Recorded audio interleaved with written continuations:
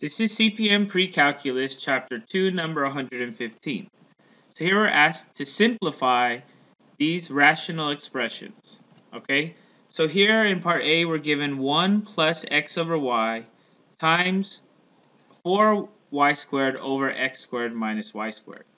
Alright, so remember the key is to simplify and factor the numerators and denominators first. Okay, so what this is equal to, well, let's do what's in parentheses first, because remember PEMDAS, right? Please excuse my dear Aunt Sally, or parentheses, then exponents, then multiplication and division, then addition and subtraction.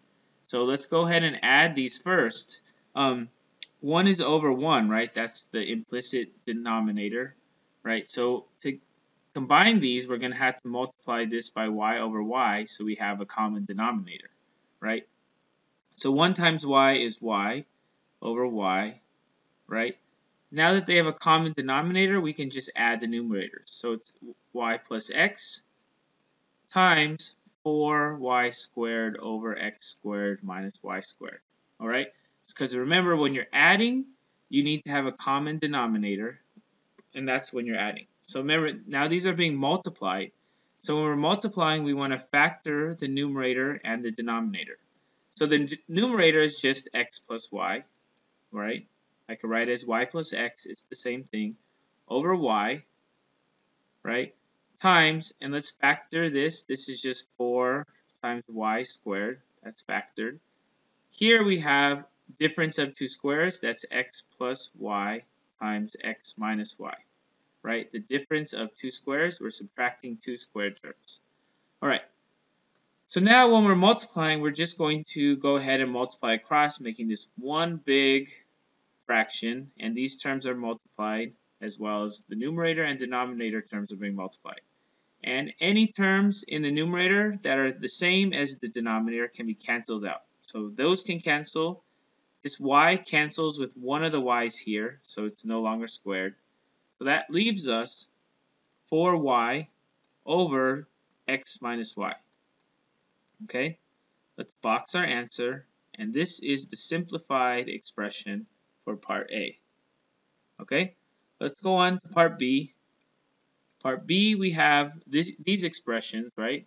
We have x squared minus 6x plus 8 divided by x squared minus 16 divided by, this time not multiplied, x squared minus 4x plus 4 all over x plus 4. So what we need to remember is we can change division into multiplication by multiplying by the reciprocal of the second term. So this is going to be x squared minus 6x plus 8 over x squared minus 16, the same thing, right? And then we're going to change it to be multiplied by taking the reciprocal of this. So that means putting the denominator into the numerator, so it's x plus 4 in the numerator, and the numerator into the denominator. So we have x squared minus 4x plus 4. So this is equal to this now, and we're multiplying instead of dividing. So then remember, what we need to do is go ahead and factor all of these. Okay, so on the side I'm going to factor x squared minus 6x plus 8.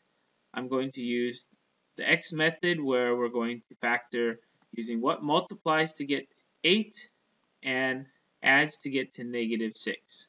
Again, you could use the quadratic formula for this as well, but I'm going to just practice factoring this way. What are the factors of 8?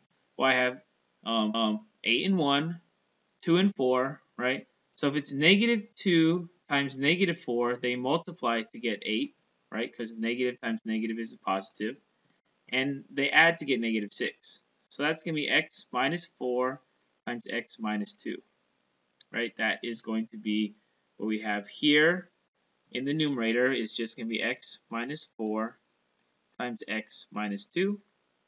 In the denominator here, we have the difference of two squares.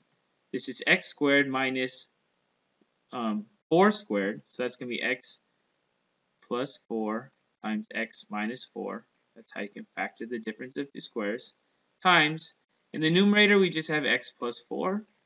In the denominator, let's go ahead and look at this in the same way, right? We have let's do the x method. So we have x squared minus 4x plus 4. What two numbers can then multiply to get 4 and add to get negative 4? Okay, so do we quickly know any of those numbers? Well, what are the factors of 4? 2 and 2, right? But if it's negative 2 and negative 2, you multiply, they get positive 4. They add, they get negative 4. So that means it's x minus 2 times x minus 2, right? So let's put this in a little bubble. And so we can factor this to be what we just found out over here is x minus 2 times x minus 2. All right. And now that we're multiplying across this, we can go ahead and combine that division sign, and these are multiplied, right? All the terms are multiplied. So we can cancel out any common factors in the numerator and denominator. So we have x plus 4, x plus 4, x minus 4, x minus 4, x minus 2, x minus 2. Okay, so what are we left with? In the numerator, we just have, all these are canceled, so we're left with 1. In the denominator, everything's canceled except for x minus 2, right? So this is our simplified expression for part B. Okay, so that's going to end CPM Precalculus Chapter 2, number 115.